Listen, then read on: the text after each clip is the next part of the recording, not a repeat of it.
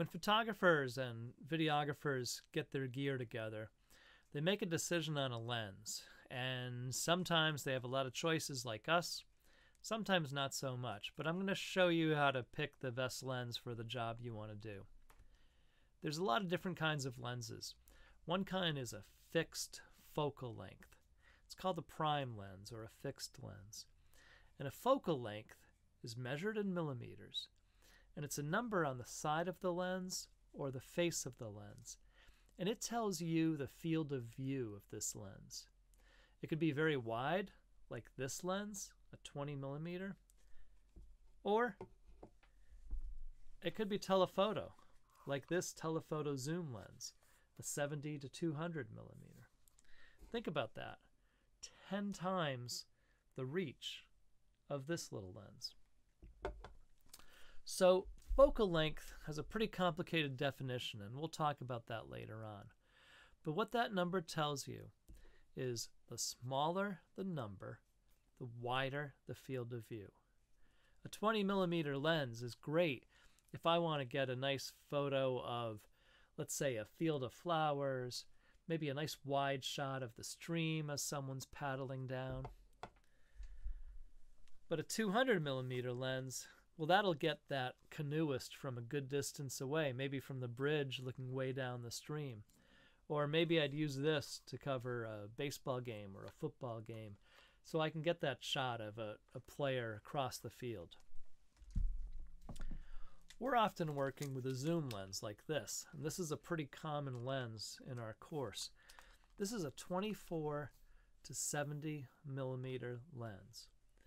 When I have the barrel turned all the way to the left, it is a 24 millimeter.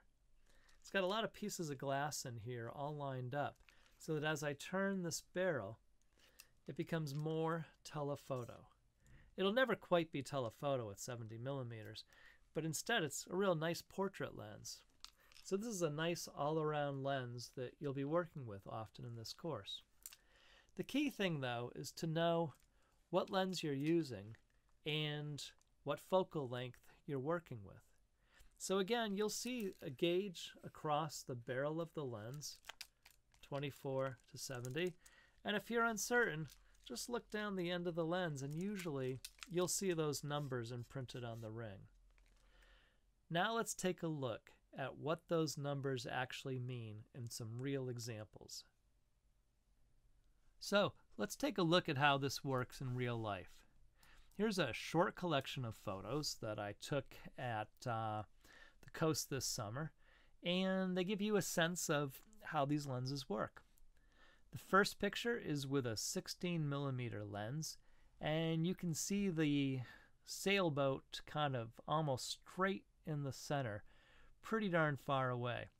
I'm right at the edge of the water, and you're seeing everything from the rocks to my left and a part of the pier all the way out. As we go a little more zoomed in, here's a 24 millimeter.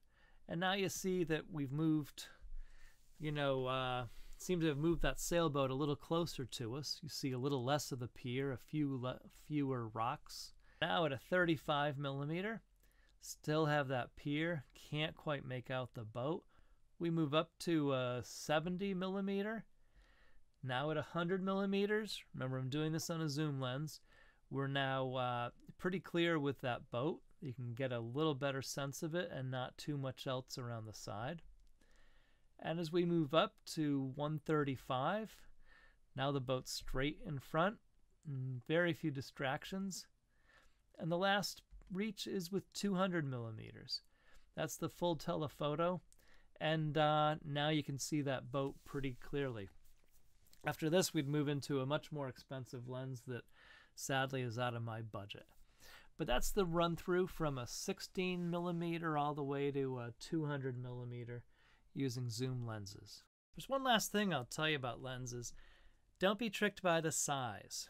You've got to go by the numbers. For example, here's a 35 millimeter lens.